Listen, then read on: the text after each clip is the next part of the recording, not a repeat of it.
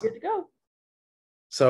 In case you missed it, my name is Ryan Polero, and it's an honor to be here today representing Trent University as a keynote speaker. Before I get started, a little bit about myself. I'm a Trent alumni who graduated with a biology major and a chemistry minor. And over the course of my 4 years here, I was lucky enough to partake in the Trent experience firsthand and partook in multiple activities such as O-Week leading, student cabinet, and intramural sports. When thinking about what I was going to talk about today, I had to think about what I want to know going into my first year university. I want to give tips and tricks on the insides of Trent, kind of like a Ned's the Classified School Survival Guide. These would include tips like don't spend all your money at Starbucks in your first year and never book an 8 a.m. class. I learned that one the hard way. However, I thought I would try and explain the most important tip I learned from my time here at Trent. I don't know if you're like me, but I remember being so nervous my first week of attending university. I was also so excited. Finally, I can move away, live with a bunch of friends, and buy all the craft dinner I ever wanted. But I was still so nervous. I went into university with the wrong idea that it was impossible to make new friends and it would be uncool if I partook in any extra activities.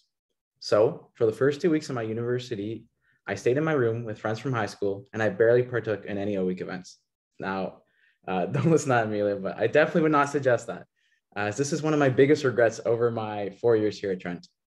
This is partly the reason I became so involved with orientation week, becoming a leader and facilitator in my future years. I quickly decided that I didn't want this to be my university experience, and I joined an intramural dodgeball team with people I barely knew. This one action led me to change the way I view my Trent experience, and I wanted to partake in as much as I can. After that, I joined a bunch of intramural teams, became part of student cabinet, and it now has led me to my current job as an enrollment advisor for Trent. These interactions taught me, although it can be scary, I should always try and view the positives in every opportunity. Before I continue, I'm just curious, how many of you have heard the TED Talk on Lollipop Moments by Drew Dudley? You can raise your hand or use the raise hand feature. If you haven't heard of it, that's okay. I'm going to give a quick summary. So it talks about a girl who is nervous to attend university, but goes to her first day orientation despite not wanting to go. On her first day, Drew, the speaker of the TED Talk, gives a lollipop to a guy standing next to her in line and tells the guy to give the lollipop to her. The girl later goes on to explain that this was the moment that she felt she could attend university and that she is now marrying the guy that gave her the lollipop. The whole talk is on leadership and how there are moments in life where you can be a leader and not even know it. In fact, a lollipop moment can be defined as a moment where someone said or did something that made your life better. Now, I think this talk is amazing, and if you haven't heard it, I'm sure you will at one point in your training career. However, I feel like there's one key aspect that people often miss in the meaning of the talk. It's easy to hear the story and give Drew all the credit, as he's the one who initially gives the lollipop, leading to all the chain of events. However, I would argue the girl is the true hero in the story and made the hardest decision that day. From the moment she woke up, she had to make a choice. Choose to listen to the thoughts telling her she's not good enough for university, or force herself to attend her first day orientation. See, every day we're faced with decisions where we initially don't want to do something for whichever reason we decide to make up. Thoughts like, I shouldn't try out for a rowing team because I'm probably the worst, and if I don't make it, I'll feel bad. Or I probably shouldn't be the first one to talk in case I say something stupid and embarrass myself. It's these thoughts that often stop ourselves when we're trying to do a new opportunity. Thinking back to the lollipop moment, let's say the girl decides to listen to these thoughts and stays home her first day of orientation. She may never have found the courage to go to university, and she probably never met her future husband in the story. Look at how her one decision impacts other people's lives for the better as well. If she did not decide to go, Drew, the speaker of the TED Talk, would never have a chance to share his story. I would argue when you're faced with an opportunity that sparks your interest, but you're having those thoughts telling you not to partake, at least try. Try out for that sports team you're debating in your head. If you don't make it, at least you would have met new people. Join that club you're interested in. Worst comes to worst, you don't like it and you try another one. One thing I can almost promise that you'll hear during your time here at Trent is people saying to you, enjoy it while it lasts, because before you know it, it's over. I now know this is true, and 4 years goes fast. This means you should make the most out of every situation. I bet a lot of you have already made that tough decision with yourself to partake in different activities and meet new people. All I ask is you continue this trend and try to achieve the most out of your time here at Trent. Trent has so much to offer too, whether it be working a campus job like Starbucks or at the athletic center, becoming an O-Week leader in your future years, or even joining the Magic the Gathering Club. Make sure to try it all. Before I end my speech, I just wanted to say, I know last year's been a bit hard, and it can make these choices even harder. Now you're faced with a lot of opportunities that are online, and it can make it even easier to convince yourself not to partake in them. In saying this, I think most of you should be proud of yourselves already for being a part of Bring It On and taking opportunities to meet new students. You're the reason I'm proud to call myself a Trent alumni, and I want to thank you for putting yourself out there. Thank you for giving me the opportunity to talk today, and I wish you all the luck in your future at Trent.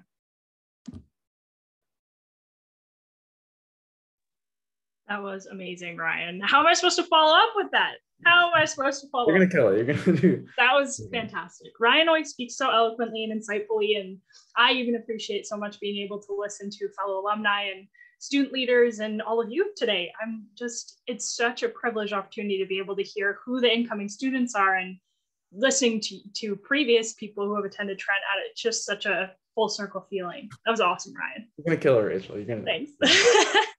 So I kind of already introduced myself, but I'll get into that a little more as I go. So first and foremost, I hope you're hyped. I hope the nerves you're feeling are simultaneously overcome with reminding yourself that you have a place at Trent and you are very worthy of being part of the Trent Excalibur family.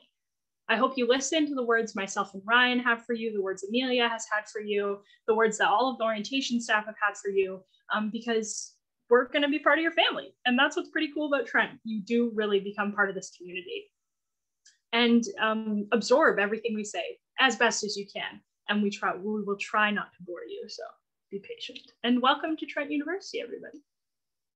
So again, I'll tell you about me just because I have to, I just have to. So I completed my Honors Bachelor of Arts in International Development Studies with an emphasis of law and policy in 2020, the year that we don't have to talk about.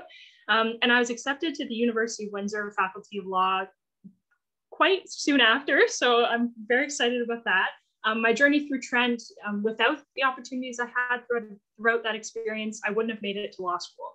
And I stand by that because, you know, extracurricular involvement really does help form who you are. So I completely agree with Ryan and all he has said with involvement and taking risks and doing things that you're interested in 100%. So getting involved at Trent is something I will always promote. I found lifelong friends at this university through my involvement and connections, and I can only wish the same for all of you. Everyone is coming into this experience with something different. None of you have experienced the exact same life path or anything. And my experience at Trent was a lot of student government, a lot of orientation, which I would never trade, a lot of hanging out with my friends, themed birthday parties and Friendsgivings, unquestioning yeses to a lot of late nights out before my 8 a.m.s the next day, but don't tell my professors that. They would never know anyway. And I would never change it. I would never change it. Even balancing all of that with a lot of late nights at the library, I wouldn't change any of it. And I hope you all have the same experience. I hope you reflect on your time here in 4, 5, 6, or however many years it takes you to do this degree. I hope you reflect and don't have any regrets. But that's enough about me, because today this is about you. Understand that you're going to change throughout your time here. Who you are in your essence in person at your core is probably going to remain, but you will experience so much growth in your time at Trent. So many of you are coming here either alone or knowing a couple students, maybe with your best friends, but regardless, you will experience growth. This is your time to completely and fully allow yourself to experience everything you can within your boundaries and a couple safe risks too. You're entering university at a time where the world has experienced and is continuing to experience so much. And we know this isn't going to be an easy journey, but holy, will it be a journey? And that's why I say you'll grow. And it's okay to be worried about where that growth will go or question if what you're doing is right or comfortable or okay for you. But if you're questioning this, it means you care. So be open to change, be open to the journey, and don't lose your essence along the way. Just let yourself move into that new version of who you're meant to be. Next, as part of that, you don't have to fit a mold. This kind of goes along with what Ryan said, like, you don't have to go into university trying to be somebody or following anyone else's expectations for yourself, not even your own. You'll come into university expecting so many things to pan out certain ways, and sometimes they will, but sometimes for the better, they won't. When I entered my first year, I had a plan for everything, every single thing under the sun that could have happened. And as I've gotten older and only slightly wiser, I've learned you physically can't plan for everything. It's just a reality. And I'm not telling you to avoid planning. I'm just telling you to try to be flexible where you can. Be non-negotiable on yourself and your passions, but see where this journey takes you. And that brings me to my third point, and this is one that took me a while to learn. This degree is yours and nobody else's. Regardless of any external influence on your education, this is for you. Try your best to go to class, but prioritize your mental health and wellness and try to stay on top of things as best as you can.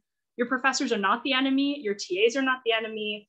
Email them at 2 a.m. if you need to, because you'll be very surprised that a lot of them are going to answer you. And don't miss classes where there's attendance marks if you can help it, because those are free GPA boosters. So those are my tips about school. But the biggest tip I can give about school generally is your grades don't define you.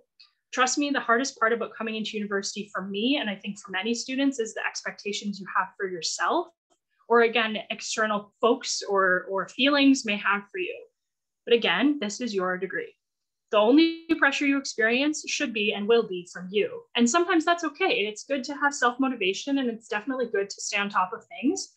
But please know that it is very healthy and very good to have social time, to get involved with clubs, or give yourself an hour a day to watch a show you really like.